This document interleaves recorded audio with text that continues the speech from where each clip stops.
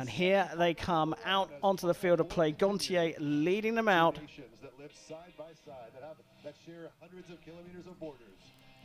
Time for semi-final number 1 here in Antalya on Compound Saturday. And then taking to the shooting line are Federico Pagnoni of Italy on the left. The 33-year-old is world number 42. Goes up against Adrien Gontier of France, who is the world number 106 at 28 years old. On target number 2, representing France, Adrien Gontier. The line judge for this matchup is Bettina Kratzmüller.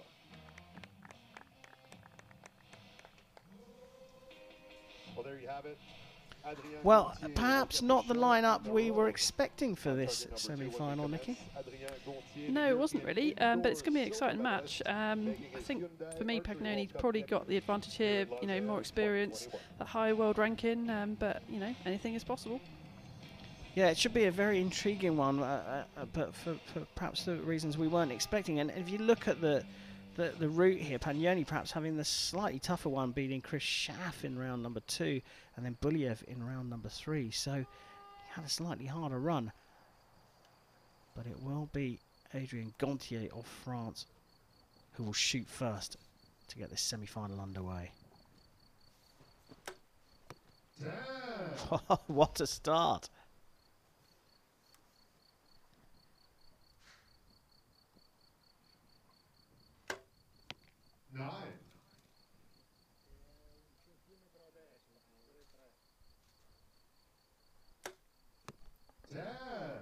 Wow, quite an erratic back arm, wasn't it? Nice, good back tension, but speedy on the release.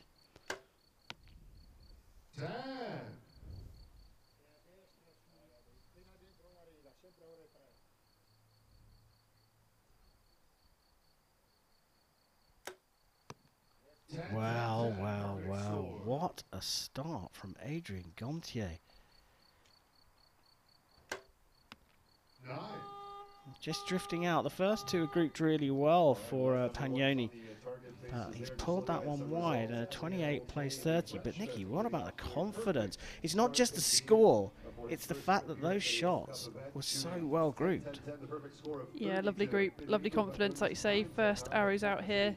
A relatively inexperienced archer, really, and yeah, not phased at all, was he? It's that thing about us. I talk about it all the time. Archery's about when the opportunity comes, taking advantage of it. From a very simple point of view, that's how I look at it. And I think this opportunity is perhaps slightly more wide than the ones we talk about specific shots within ends in compound archery. This is more about the fact that he's found or fought his way into this opportunity for a medal, and doesn't seem to have phased him at all. No, just stick to your game plan. You know, it's nothing different. We're still at 50 metres, shooting on an 80-centimetre face. It's you versus the target. So if you can stick to your game plan, you know, why not go out there and shoot tens? There you go. You're clearly, you listened to what I said about the fact that I'm a very simple man and kept that very basic for me. Even I can understand that description. But you know, but joking aside, it is about shooting those tens, and that's what these pair are expected to do. Pagnoni trailing by 2 after end number 1 will get end number 2 underway. 10.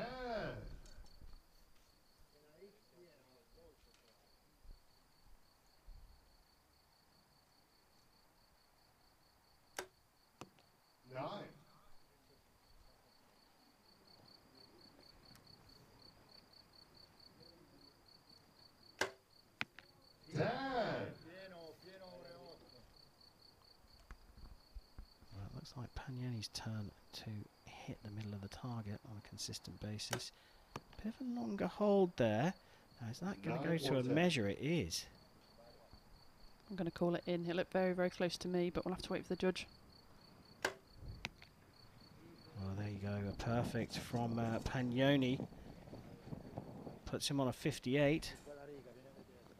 Clearly, the stadium announcer is not a fan of Pagnoni. Normally, he calls out 10-10-10.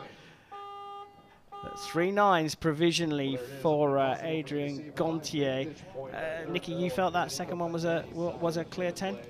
Well, I wouldn't say clear, but it looked really, really close to me, so I wouldn't be surprised if we see that marked up. It's interesting that you say that, because I thought, oh, that's going to be a difficult one, because it looks like it's very close to another hole. Yeah, it can make it really tricky, so the judge will have to get their magnifying glass out and, you know, get an idea of where the line would have been to make that decision. Are there circumstances where the judges aren't 100% sure, and if they aren't 100% sure, what are they obliged to call? They have to make a decision, obviously, but if they can't see that it's out, the arrow must be in. The default is to call for the higher call. Yeah. Right, okay, that's good to know. Let's see if Adrien Gontier benefits from that. Well, he's got a 58, so he has had that arrow marked up in my book. He's got a 9-10-9. Let me just double check that, because it looks like, well, it's going to be Gontier to shoot first, which he did in the first. Let's see, all square, put into the 9 again, and making an adjustment this time. 10.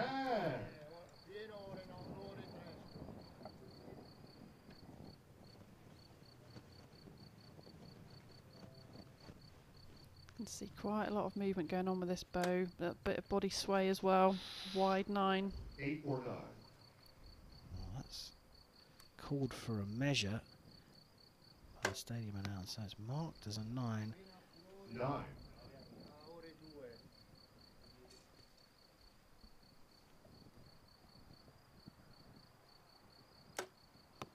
9. 27 this time for Gontier. Going backwards at the moment. Beautiful finish from Pagnoni, puts him 2 points into the lead.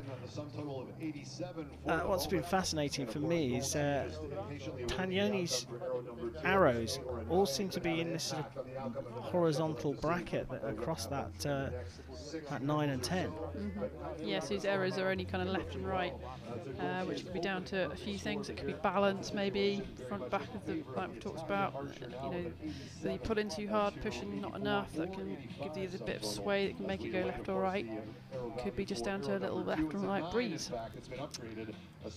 But everything on the same height is a step in the right direction. You have, you're getting the vertical aiming right.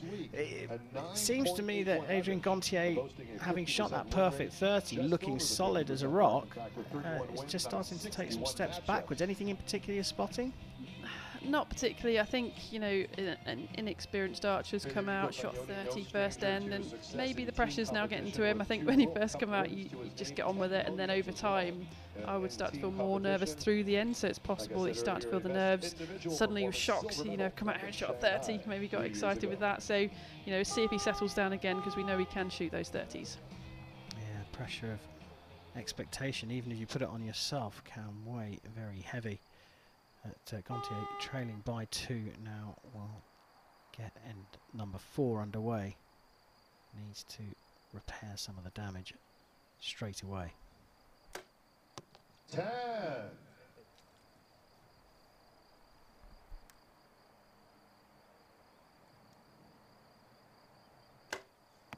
10.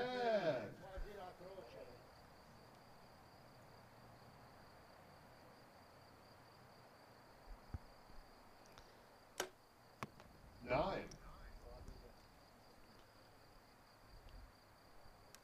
The Italian was there, ready to go, wasn't he? As soon as his opponent had finished, a bit of wind in the stadium, we can see.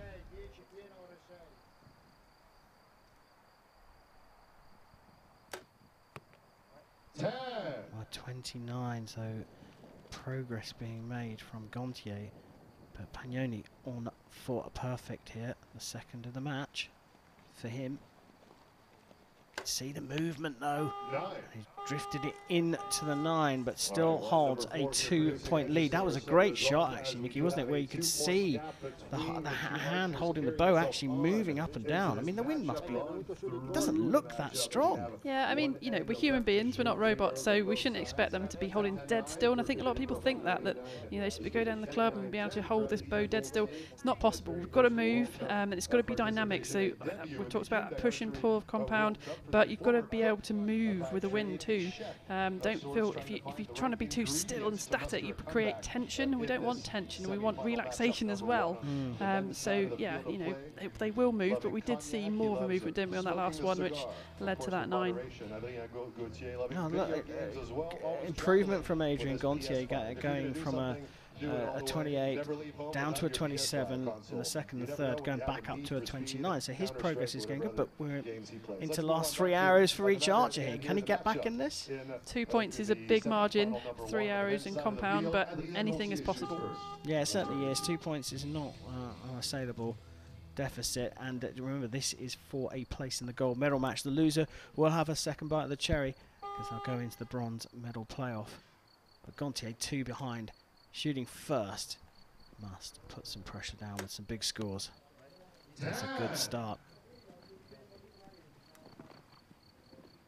So now it's about mental fortitude for Pagnoni.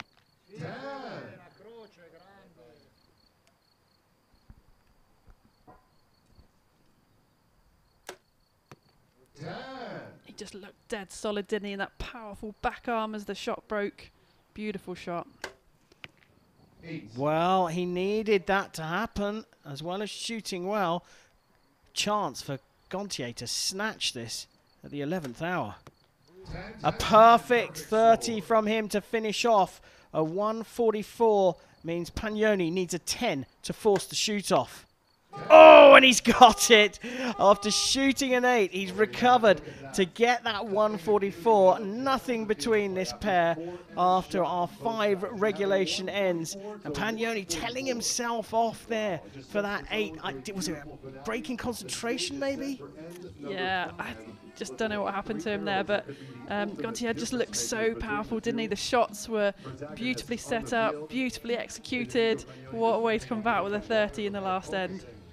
Amazing stuff from Gontier. Did what he needed to do because he was shooting first, putting that pressure on, and it was enough to break Pagnoni's, I think, concentration is what got him in the end on that second arrow. Great for him to recover to shoot the 10, which means we get treated to another shoot-off. Remember, single arrow this season, closest to the center of the target. And look, this is by no means over.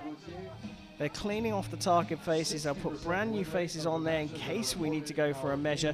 It will be Adrien Gontier, the world number 106, who will shoot first, going up against Pagnoni, the world number 42. I definitely can't see a favourite here at all. I think he's got an advantage, Gontier. He's going to be up first. He's just come off the back of a really lovely end, really great shots. You know, let's see what he can put down. It's time to find out. You can hear the heartbeat that signals the shoot off. 1 arrow closest to the center will shoot for gold. 9. Not a bad shot, but room for Pagnoni here. Anything in the 10 ring. Oh, lovely. A solid shot as well. Confident from him in the shoot-off there. The Italian had a minor error in the 5th end, dropping into the 8 for the very first time in the match. It opened the door for a resurgent French Adrien Gontier shot. A perfect 30 from him, forcing the shoot-off. But in the shoot-off, the Italian was, as they say, forza. He was absolutely bang on, looked confident, and Federico Pagnoni of Italy will go on to shoot for gold here in Lausanne. When he needed it to make the difference here, we'll see more of him later on this afternoon as he moves into the gold. Well, he did look like the moments where he showed great confidence in the match came all together in one go in that final hour. He just looked strong, confident. I'm going to win this. Yeah, I mean, it's a great match, wasn't it? Tossing and turning between the two of them, and it's just so hard to call. But that last arrow from Gontier, I mean, it looked great. It was really well set up, really well executed, but yeah, 9's just not good enough, sadly. Yeah, I mean, it wasn't that far out either, but look at that. It's the face of a winner, really, quite frankly, and that's what he's done. He's gone on to make it into the gold medal match. Gontier will compete for the bronze a little bit later on. You'll understand once you see the faces of the archers that are about to perform on the field of play. As we welcome our judge and coaches to the field of play. It's time to turn our attention to semi-final number 2 and the other half of our final 4, and what a lineup it is again. Let's get ready to welcome them, ladies and gentlemen. Please welcome the It's just coming up to 3:30